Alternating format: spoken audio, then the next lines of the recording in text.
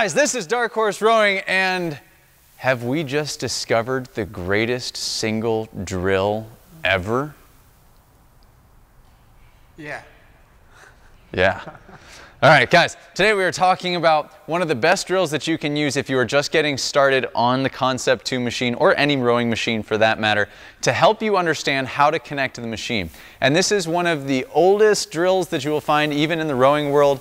It's basically called legs only and legs and body. What you are doing is attempting to isolate just the legs, and then that transition from leg into hip swing so that you can understand the importance of the legs being our 60% driver of force in the stroke, into our hips, our 30% driver. Really the two largest portions of the stroke of the three. Once you add in the arms, you get 10%. So this really emphasizes the 60% in the legs, 30% in the hips. Now, our wonderful coach here, Ryan, is going to take us through this. So we're going to start with legs only. Now, what we're going to start with is called the top half, right? Yeah. Top half, legs only rowing. Now, what he's basically going to do is only extend his legs to basically half extension, and all he's doing is sliding back and forth, practicing using the legs to grab tension and start the push of the drive.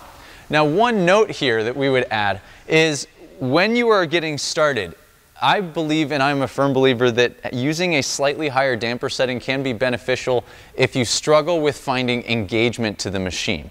If you find engagement no problem and you don't have handle slippage, meaning the handle moves without you getting tension, if you don't have that issue, don't worry about taking the damper up. But if you do have that issue, bring that damper setting up. Give yourself a little bit more tension so that the legs can feel that push against the machine. So Ryan is going to start at the catch in this drill, and he's just going to drive the top half of the legs, or drive the legs to about half extension.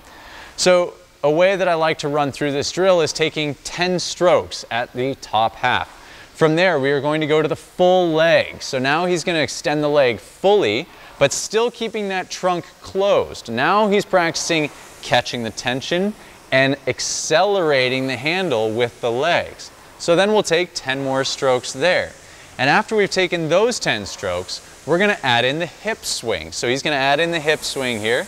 Good. Arms are still straight. Now he's learned how to get the tension with the legs. He's learned how to accelerate. And now he's learning how to swing the hips open. Guys, this is so valuable if you are just getting started using the rowing machine, because so few people learn how to really use that leg to push into the machine, and it is the biggest force driver for you. Thank you, Ryan. Yeah. Brian, let's seal that one like we always do. Perfect, thank you.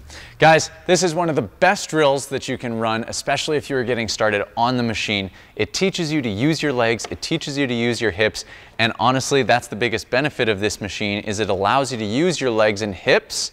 It works the legs, it works your back, it works your butt, all the things that people love to work. This machine does it, but it won't do it unless you know how to move properly. So, learn to do it. This drill is a great way to get started. Legs only, legs and body.